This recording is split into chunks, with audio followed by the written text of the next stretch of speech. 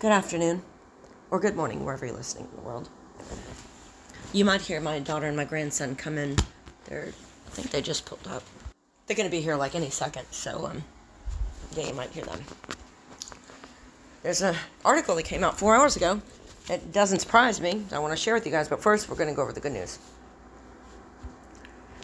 Let's read Revelation 3, verse 10. I read this in my last video. Because thou hast kept the word of my patience, I will also keep thee from the hour of temptation which shall come upon the whole world to try them that dwell upon the earth. So what is this saying? This is saying that there's an hour of temptation coming to try everyone in the world, but some will be kept from it. That's the rapture. You won't find the word Bible in the Bible either, but you know it's the word of God. When you accept Jesus as Lord and Savior, your sins are washed clean. None of us are worthy. But our Heavenly Father loves us so much, He sent His only begotten Son, our Savior, our Yeshua, our King, that he who believeth in Him should not perish but have everlasting life. So, if you want to accept Jesus as Lord and Savior, don't let Satan put those thoughts in your head. Well, look what you've done. Look, No. Thief on the cross, perfect example. Whatever you've done right here, right now, your sins can be forgiven. Jesus, I'm a sinner in need of a Savior. I believe you are the one and only Son of God who came down from heaven, born of a virgin. You lived a sin-free life. You took on my sin on the cross. You were crucified. But on the third day, you're alive. You're seated at the right hand of the Father. The shedding of your blood washes my sins clean. Come into my heart. I make you my Lord and Savior. Live for Jesus. These world leaders that stand on their platform and say, vote for me, vote for me. When the you-know-what start flying and coming down, you think they're going to let me and my family and you and your family go into their trillion-dollar shelters that we paid for? No. But Jesus loves you so much. He sacrificed Himself for you. What He went through, and we don't deserve that.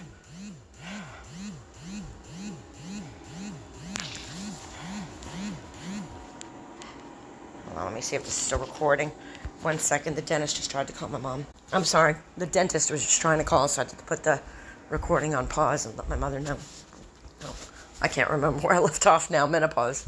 But, just put your faith and trust in Jesus, not these world leaders. Jesus loves you so much, He sacrificed Himself for you. I'm sorry if I'm repeating myself, and I can't remember where I left off. Right here, right now, you can be saved. Don't be left behind. You think things are bad now? During the tribulation, they're going to be missing these days. Accept Jesus as Lord and Savior. He loves you. This world, ain't much left in it, man. There ain't nothing left in it. Now, this came up from Politico at 5 o'clock this morning. Governor Gavin Newsom. You know who he met with? Chinese President Xi Jinping. Handshake and all. California Governor, excuse me, Gavin Newsom met with Chinese President Xi Jinping on Wednesday in Beijing. In the latest sign of thawing U.S.-China relations amid rising geopolitical conflicts. I don't believe it. I don't believe that our relations are thawing. In fact, I think they're intensifying. The Democratic governor has been in China this week on a visit billed as focused on climate change. Not climate change, it's judgment. In line with California's nation-leading emissions policies. He said his meeting with the Chinese president focused on climate as well as fentanyl exports, which the Biden administration has been trying to curb through sanctions on Chinese chemical companies. Newsom described the fentanyl conversation as remarkably positive. The president was rather explicit about the desire to be even more specific in terms of what is needed. Excuse me. In terms of calling out and identifying where these chemicals are going, Newsom told reporters after the meeting. Newsom's emphasis on climate change, judgment, and subnational cooperation and avenues for diplomacy between the U.S. and China may have paid off. I don't believe that. Excuse me. The trip should have the way The trip should pave the way for a meeting between Joe Biden and Jinping at the Asia-Pacific Economic Cooperation Summit in San Francisco next month in Newsom's hometown. Newsom said he encouraged Jinping to attend the summit and that we look forward to his response. After the Chinese president received Secretary of State Antony Blinken in June and a half a dozen senators early this month, his meeting with Newsom is the latest signal that he is open to talks. I don't believe that. Blinken also announced Monday that he would host Chinese Foreign Ministry Wang Yi in Washington on Thursday. I think my daughter just got here. The timing of the trip has felt particularly fraught as Newsom flew in directly from meeting with war victims and leaders in Israel, to which Biden has pledged military support in its bombing in Gaza. China has advocated a ceasefire in the two-state solution. They all wanted. There will be the Antichrist is going to appear and make calm out of chaos, and there will be a two-state. But Palestine will never get that land.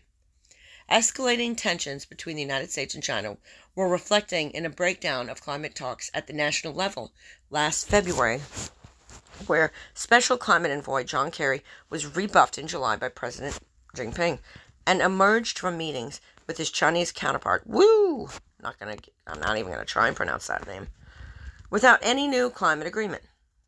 In a speech the same week Kerry was in China, Jinping said China will follow its own path to achieve its emission reduction goals and will never be influenced by others. On stops in Hong Kong, I'm not even going to try and pronounce that city, and now Beijing this week, Newsom, like former California Governor Jerry Brown before him, has continued to emphasize that progress and partnership on climate change, between the world's two greater polluters is paramount. Sorry, that's a truck outside. He has focused on areas where California and China can share climate policy and technology, and largely steered clear of areas of conflict between the two countries, like trade disagreements. China's militaristic, I might have said that wrong, boy, that's a tongue twister, stance towards Taiwan and its alignment with Russia in the Russian-Ukraine war. One second, I'm going to see if I think my daughter's here, one second. Yeah, my daughter just got here, so, let's see. Newsom also discussed David Lin, a Californian pastor jailed in China since 2006 with Chinese Vice President Han Zhang. We hope, say hello. Say hello. Hello. Say Jesus loves you. Jesus loves you. We hope he's released, Newsom said. I appreciate the work that has been done to reduce his sentence from a life sentence, but he still looks to be incarcerated through April 2029. Humbly, I submit on the basis of what I know that he should be released. He should. U.S. Ambassador Nicholas Burns accompanied Newsom to the meetings and praised his role at the first as the first governor to visit China in more than 4 years. Quote, "This was a very positive, consequential day for the United States," he told reporters. "I very much appreciated everything that the governor did to help us push this relationship forward in a positive... I'm sorry. In a positive direction." Leo's in the other room with my daughter. She's going, "Where's Leo?" He likes playing hide and seek, so... that's the end of the article. I'll leave the link in the description box. It's always good to try, and mend things, but this is China, man, Bible prophecy is being fulfilled. Are there other reasons they're not telling us? I wouldn't doubt it, man. It's Gavin Newsom, and it's the government. It's like I don't vote. I don't trust any of them. So I'll leave the link in the description box. And if there's any more news, I will be back on. I got kind of a busy day today. I'm watching my grandson. My mother's afraid of dentists. She's going to the dentist. She wants me to go with her. Then I got to make deliveries. So, Jasmine didn't have number 3 last night. Yay. First time in like 3 days. So, thank you for your prayers. And I pray for all of you every day. If you've lost family members, I pray for you and your pets and your finances and your health. And I pray for all of you every day. I try to reply to as many comments as I can. I'm always so busy. Sometimes it's difficult, but I just want you guys to know I love you. means so much to me. I can't wait to meet y'all. And you're in my prayers. And keep looking up. Remember, we're all meeting at the marriage supper. I love you guys. God bless you. Hang in there. Time's short. Stay close to the Lord. God bless you. Talk to you soon.